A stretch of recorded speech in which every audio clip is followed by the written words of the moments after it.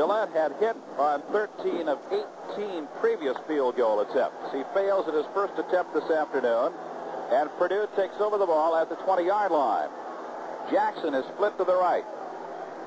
Jim Everett looking up and down the line of scrimmage, turns, gives to Carter, and he picks up about a yard, possibly two. Mike Hammerstein made the first hit on him.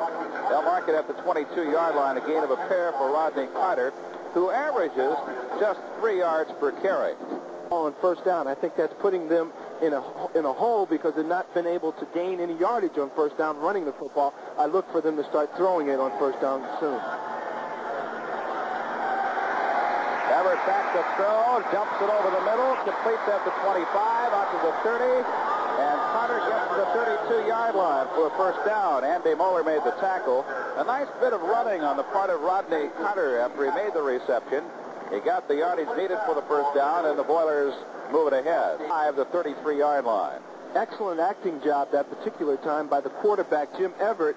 If you look here, by the time he throws the ball to number 24, Rodney Carter, the linebackers are so far down the field that nobody even comes into the picture until he runs 5 yards. Then you see him make a nice move on 85, Jim Scarcelli.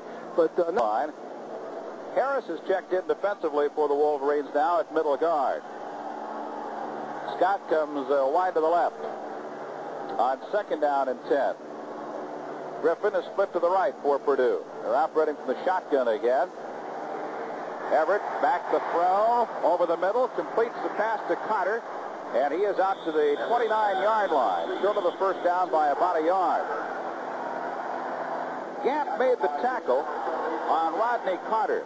Some pressure put on by Andy Moeller before Everett got rid of it, but it's short of the first down by a yard. Nice job this time by Jim Everett. You'll see here he'll look off deep to the right, fake the ball, and then come back to a secondary receiver, number 24, Rodney Carter. I believe this is only Carter's second reception today, and we told you that he came into this.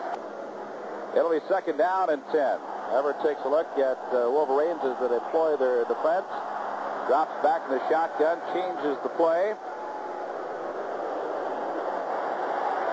and fires it back. Caught by Carter, and he is really drilled at the 35-yard line by Tony Gant, who put a form tackle on him after a gain of about 2 yards. That shotgun hasn't done a whole lot for the Boilermakers this afternoon either. There's just great